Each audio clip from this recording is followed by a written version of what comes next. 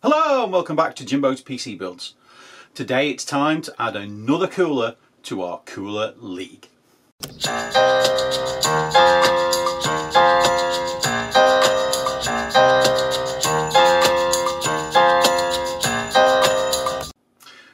So without further ado, let's have a look at the cooler that we're going to be adding to the league today.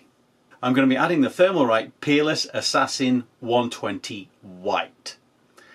Don't think the white will do much about it in terms of performance, etc, but I thought it was a quite nice one. It looked really good in terms of if you're going to do a white build. So yeah, without further ado, let's go through the install. As you can see behind me, it's already on the test bed, so I've installed it already. So I'll put the video up of the install, and then I will give you my thoughts and conclusions on the install. Then we will go through the scores, go through the test results and give you the final score, and also then my final conclusion. All right, on with the install.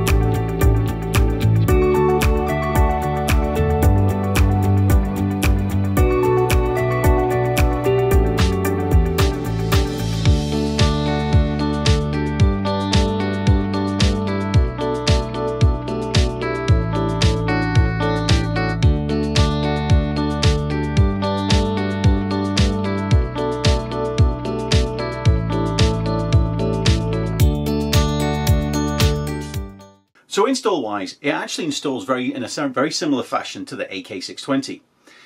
There is one minor difference for me. The way you do it, you have a backplate, and by the way, backplate wise, because it's got the fixed studs, I would think it would not be compatible with socket 1700. You probably will need to get in contact with Thermalright to get an adapter. But that aside, you put the backplate through, then you attach like these long barrels, which has got like the usual washer that goes towards the motherboard, so when you screw it on, it doesn't put like any marks or pressure on the motherboard in an undue way with metal on it or whatever, or conducts and whatnot. Then you have to put two arms across, which has two little screws that stick up, which you attach the cooler to. With the AK620, when you're trying to mount the arms, the screws that you attach to put the arms on, I've got little hand screws, so you can just hold and screw it with your hand and then use a screwdriver to tighten it up. On this, they're tiny little screws and it is so fiddly. It's such a pain, and I actually managed to lose one of the screws because it fell off the screwdriver as I was trying to manipulate it in. I started off doing the install with the good old trusty screwdriver I got with one of the other coolers, and I ended up moving to the new Linus Tech Tip screwdriver, which I ordered a while ago and finally arrived a few weeks ago. And I have to say, congratulations Linus, it's a great screwdriver. I have to say, the mechanism for the ratchet is amazing. The magnet strength on the end of the screwdriver is just amazing. Even when installing that cooler and trying to put the little screws in, it just really kept a good tight hold of those little screws, and I didn't have any problems beyond that once I got the bars in place and I was able to screw in. So I actually do recommend it a screwdriver. It's a little bit on the expensive side, I have to say, but for me it's worth it because it's real quality. Alright, now I've waffled on about the Linus screwdriver and part of the install. Once you actually mount the cooler on, which is again relatively simple because you just line it up, it sits on the screws fairly easily, so you don't find yourself mushing the coolant around much by trying to get in position or whatever. And then you just tighten it up and voila, cooler installed. Oh, sorry. Then you put the fans on, and again it's the horrible metal clips that go on the side, but again with this cooler like the AK620, the clips manage to stay in place, they don't wiggle around because there's a lot of vibration resistant material around the hole, so they tend to stick, so it was easy to put on. One slight other foible I noticed when doing the install is that the cables coming from the fans is white, which is really cool. Again, if you're doing a white build it would match, but then the splitter is black. Now, to be fair, if you put the cables behind the motherboard tray when installing it, you don't see that splitter. But I just think it would have been nicer for uniformity to have that white. But that's just a little thing anyway. But apart from that, those little screws are a bit of a pain in the backside, but the rest of the install was fine. Alright, so now I've gone through the install. Let's have a look at how it did in terms of temperatures, etc., and then we'll go through the scores and where it finishes in the league table. So base temp. The Thermalright cooler started off with a base temperature of 23 degrees, which actually puts it pretty much on top of the pile. It was a little bit ahead of the AK620, but when we get to the base sound, we'll find out why. So base sound.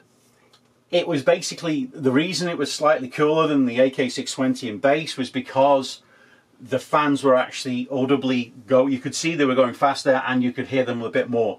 So the base sound was around 36, so which is a little bit higher than the DeepCool AK620, which was 34. So the fans were going a little bit more, which is why it was a little bit cooler.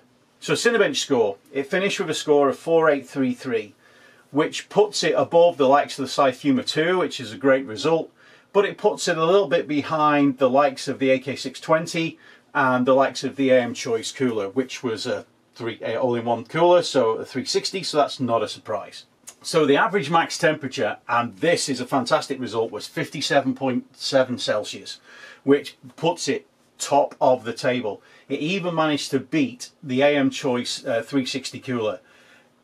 It's kind of not a surprise because, as we'll get to with the max sound in a second, the fans really did go up. Now keep in mind, with all of these coolers, I'm not changing the fan profile in the BIOS.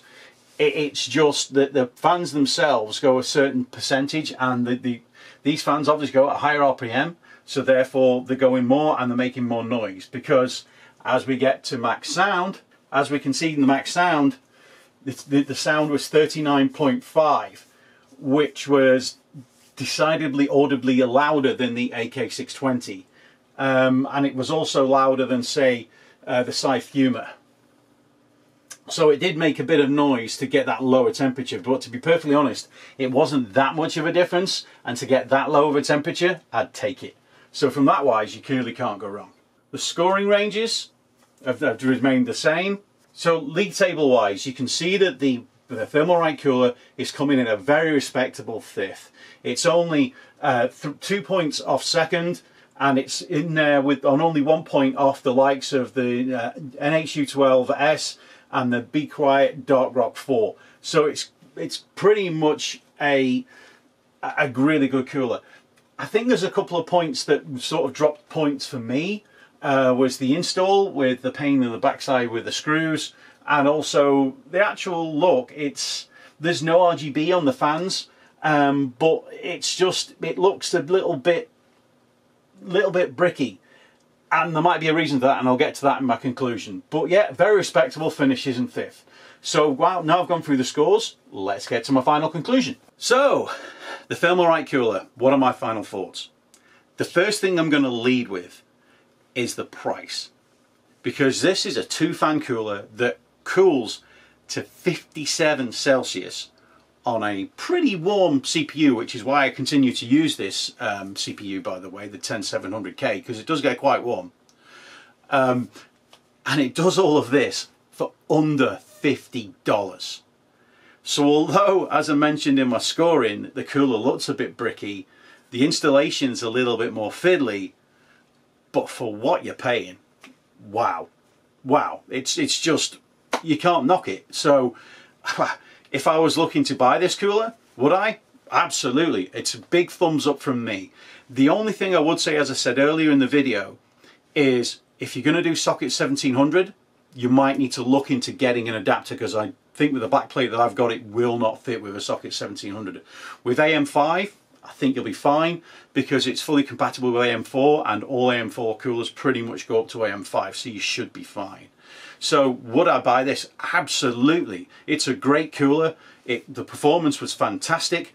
You know, it's sitting in a very respectable position in the league. It's for $50, you really can't knock it. All right, so I hope you found that information useful. If you did, please toss a like on the video. Also, don't forget to subscribe, because I'm always looking to add coolers to the Cooler League. As I've mentioned before, I'm going to be adding some more coolers, and here's a cooler I'm looking to add. So I'm going to be adding the DeepCool Castle 360EX.